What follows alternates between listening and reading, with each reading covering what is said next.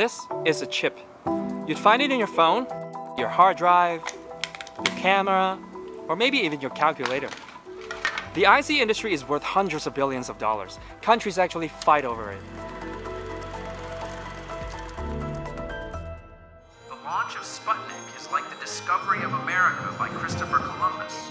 In the 20th century, the Soviet Union and the US were engaged in a space race. I believe that this nation should commit itself of landing a man on the moon and returning him safely to the earth. The race ended up with the most insane human achievement. One small step for man, one giant leap for mankind. Oh, that looks beautiful. Today's chip race, however, has nothing to do with distance. It's all about downsizing. This nail-sized chip is the brain of your smartphone, or the computer which you're using to watch this video right now.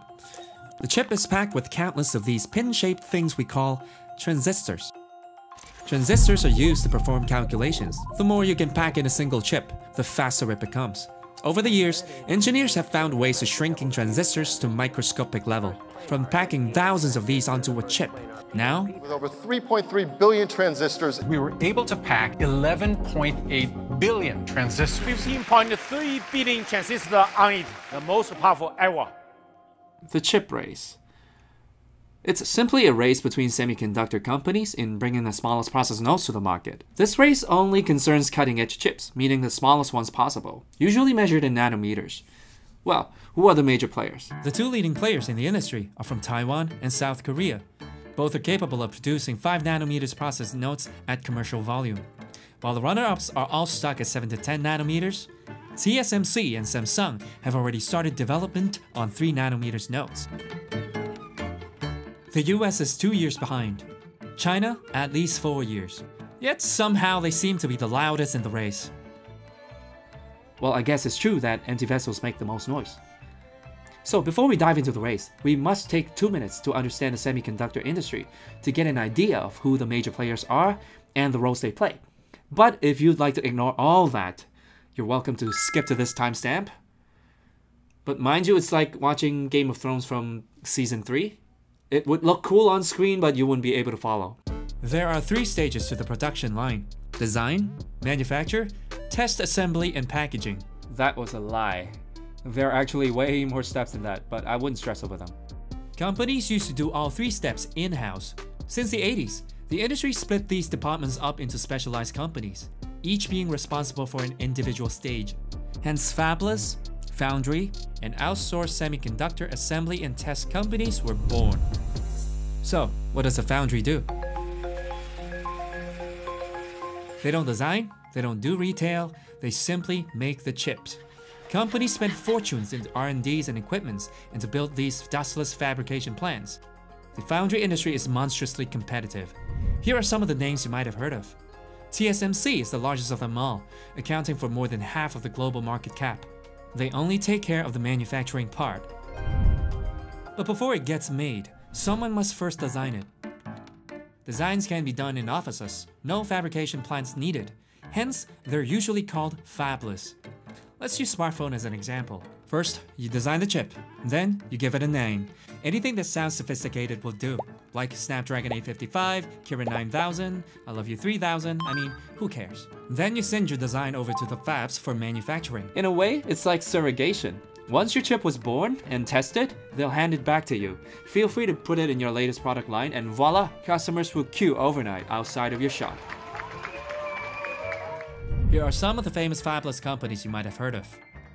It's worth noting that HiSilicon is owned by Huawei, a Chinese mobile company.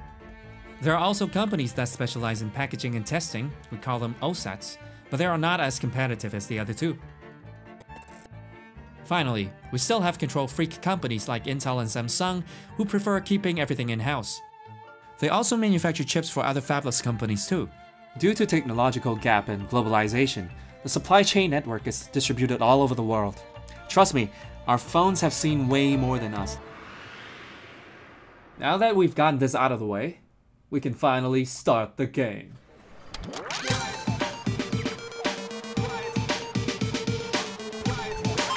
One of the protagonists in this game is SMIC, the biggest foundry in China. They've recently announced that they're able to achieve process nodes close to 7 nanometers, which they refer to as N+1. Experts actually say it's closer to 8 nanometers, but let's not get hung up on minute detail. We'll just call it 7 nanometers for now. And here's where they run into serious bottlenecks. Mainly because of this. See, to pack billions of transistors into the size of a fingernail, it can only be done via extreme ultraviolet lithography. The only company in the world that produces these monster machines is ASML, a Dutch company. That's actually what Samsung and TSMC are currently using to make their cutting-edge chips. In order to achieve anything below 7 nanometers, one needs this equipment, which by the way is worth more than 100 million euros. Well, are you kidding? That's like pocket change for SMIC. I'll take 2, thank you very much. What they're about to experience is the longest shipment delay. Turns out that the US government has intervened. They've convinced the officials in Netherlands to withhold ASML's export license. Without this critical machine, SMIC is likely stuck at 7 nanometers. Or maybe in a couple of years, they might decide to release this machine to China when everybody else is already making 3 nanometer chips. It'll be like receiving a PlayStation 3 this Christmas. I mean, do they still have games? Aside from its manufacturing potential, Chinese phone manufacturers are affected too. As I've mentioned before, HiSilicon is a fabless company owned by Huawei. HiSilicon specializes in chip design, including Huawei's latest Kirin series. It was designed in-house, then shipped to TSMC for manufacturing. 2020 was supposed to be a big year for Huawei. It overtook Apple and Samsung to become the #1 smartphone player in the world in July. This year, Huawei released new products that use 5 nanometers technology, something only Apple was capable of. But again, enter the greatest cockblock ever. The US government has intervened again with a foreign direct product rule. How does that differ from the entity list imposed on Huawei in 2019?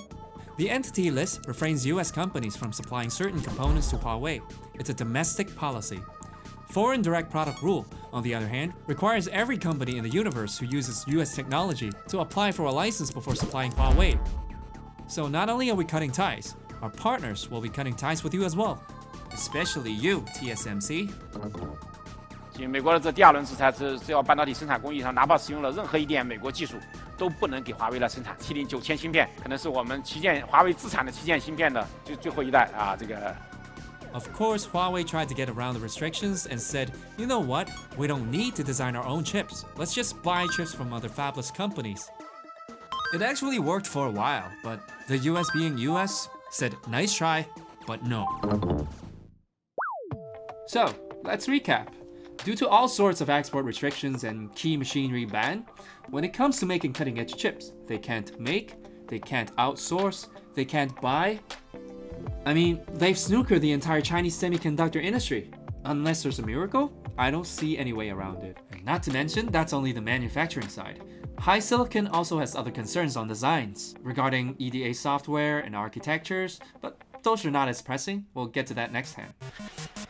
Over the years, Chinese officials tried to convince TSMC to make chips in China. TSMC was like, fine, but don't bother asking for our most advanced foundries. I mean, don't even think about it. As a result, TSMC actually has a 16 nanometers fab in Nanjing, China. Funny thing, the founder of TSMC actually predicted last year. He said, if the tension between US and China keeps growing, TSMC will become a highly contested spot for geopolitical strategists. Well, soon after that, US successfully convinced TSMC to invest $12 billion and move their 5 nanometers production to Arizona. They've also agreed to do research and development on US soil. Plus, they train hundreds of American engineers in Taiwan so they can run these future plants. That's about it. The Chinese semiconductor industry is currently stuck at a bottleneck.